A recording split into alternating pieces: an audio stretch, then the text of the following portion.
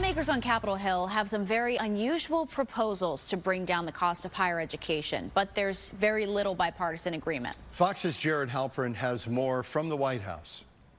As a society, it's time to face the music. We're scamming young Americans.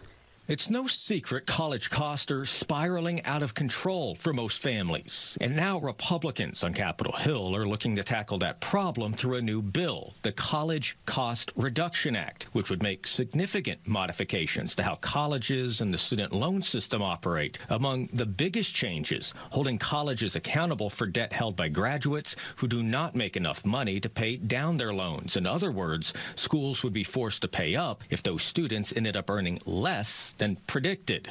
The new economics of college have left millions of families across the country questioning what to do next.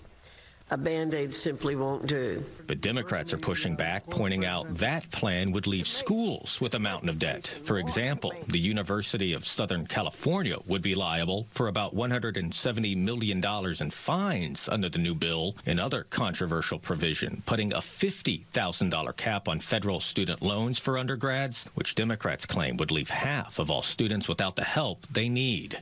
Most of the provisions only exacerbate the problem by limiting the students' access to federal loans and then pushing them to the only thing that's left, the predatory private loan market.